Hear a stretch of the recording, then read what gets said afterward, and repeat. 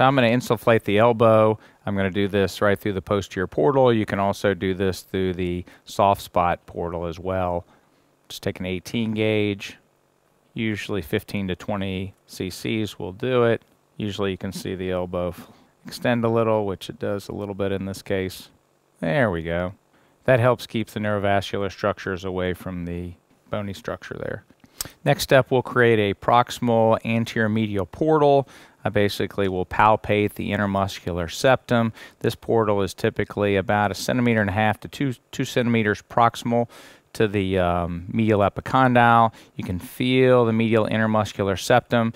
You want to make sure your nerve is certainly posterior to that, and you want to go just anterior to that. I'll use a spinal needle once I've insufflated to look at the trajectory of my portal, typically aiming for the radial head here. You can feel the pop through the capsule, and with any luck, we'll have some return of fluid, and we can see our fluid coming from the elbow joint itself.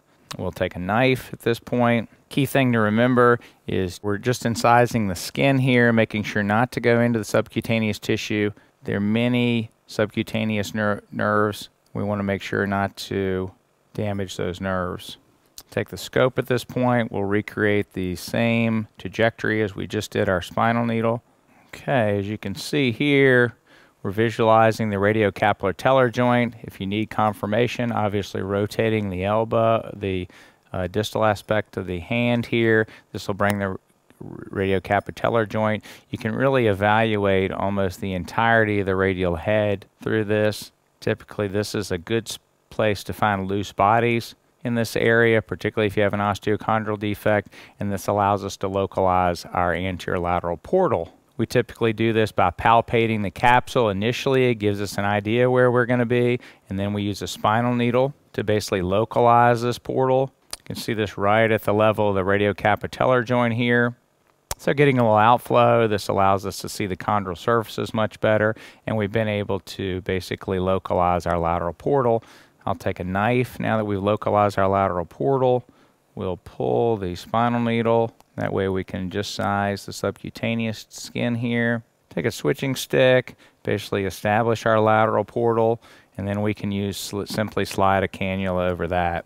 Once we've got our cannula in for our lateral portal, we're able to take a probe. We can palpate any of the articular surfaces to see if there's any chondral lesions. We can also palpate in here, visualize up here around the capsule.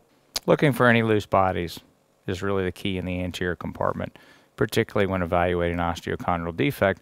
Often you can see the osteochondral defect on the front of the capitellum. It's just very difficult to treat due to the radial head, and that's why most osteochondral defects of the capitellum are treated through the posterior approach.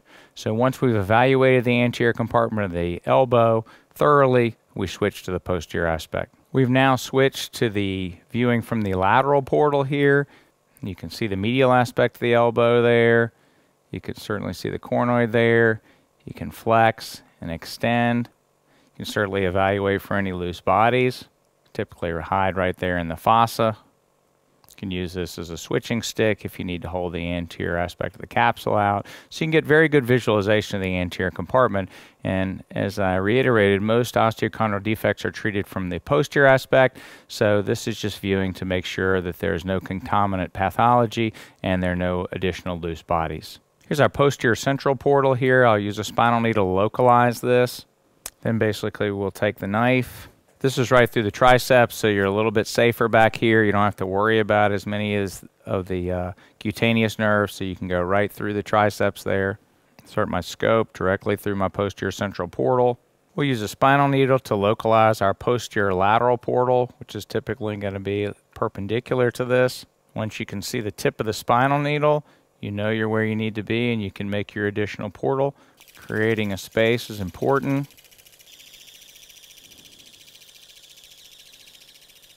Okay, so as we enter the posterior aspect of the elbow, we clean out a little bit. You can see the tip of the olecranon here on my probe, and we follow the tip of the olecranon. We really need to check out the medial gutter over here as you follow the olecranon around. Go around the corner here. You can lift up some of the tough tissue with your probe. You want to make sure there are no loose bodies in the medial gutter, as you can see right here. Follow the olecranon tip back around here.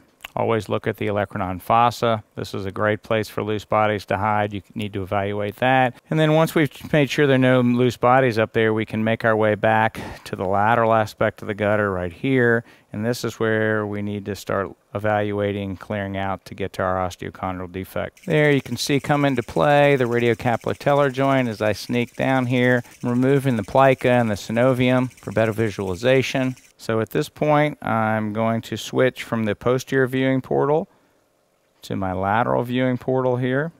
Place our switching stick here.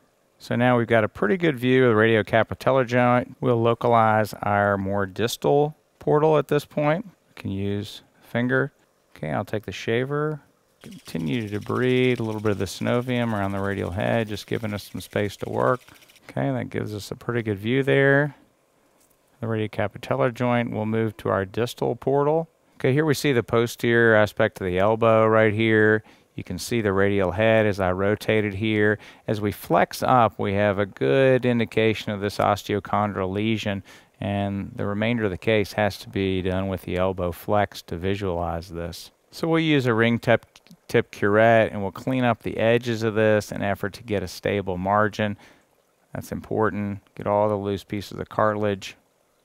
And after we've used the ring curette, I like to stabilize the edges with the torpedo shaver. See the edges, makes it very nice. It protects the other aspects of the cartilage so we don't do any iatrogenic damage.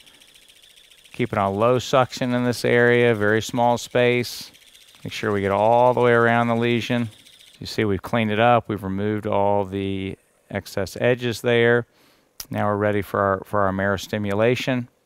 Okay, so we'll use the power pick for our marrow stimulation. Here you can see we'll keep it disengaged to get through the soft tissue. Okay, once in the joint, we're able to deploy the power pick. Just slowly create marrow vents here, starting at the periphery of the lesion here. Okay, now that we've completed our marrow stimulation, we'll turn our attention to drying out the joint and applying the BioCartilage. Okay, we'll take a spinal needle to help us dry out the joint.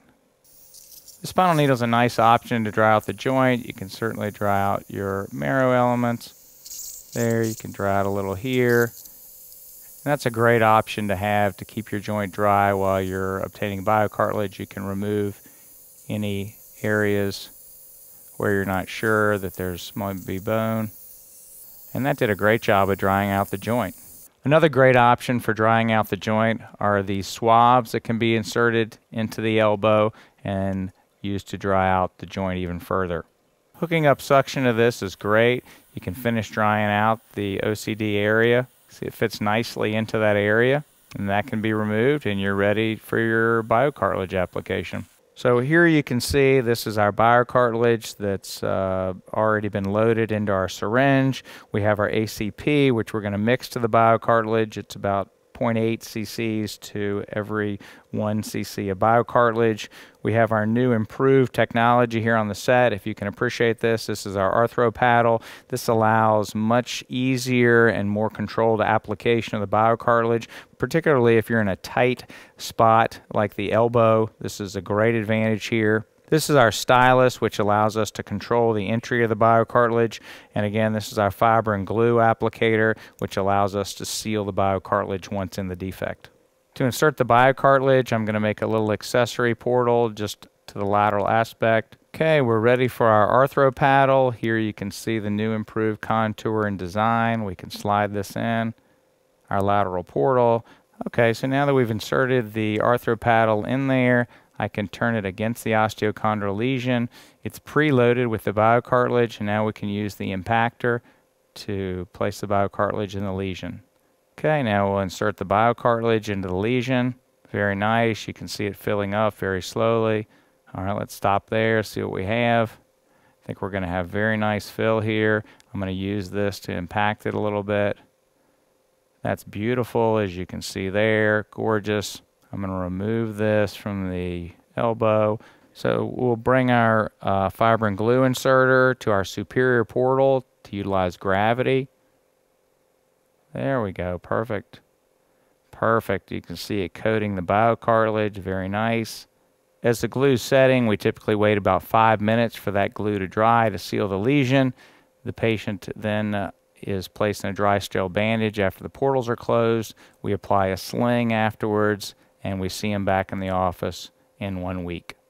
Once the patient follows up in a week in the office, we remove the stitches. The patient's fitted in a hinged elbow brace. We typically start physical therapy for active range of motion. Our goal is to obtain full active range of motion at 6 weeks, at which the brace is discontinued. We start some light resistance activity at that time, and our return to play goal is 6 months with these patients.